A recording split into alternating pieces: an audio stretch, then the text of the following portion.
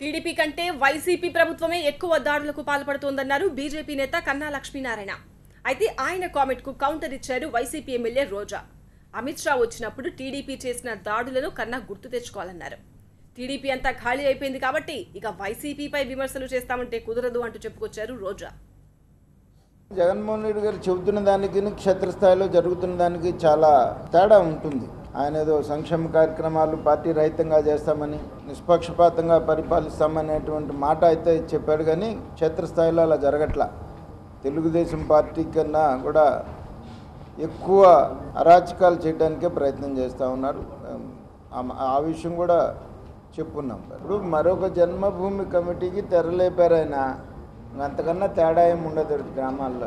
ఈరోజు కన్నా లక్ష్మీ నారాయణ గారు తెలుసుకోవాల్సింది ఆయన మీద టీడీపీ వాళ్ళు ఎన్ని దాడులు చేశారు, అలాగే అమిత్ షా వచ్చినప్పుడు తిరుపతిలో ఎన్ని దాడులు చేశారో తెలుసుకోవాలి.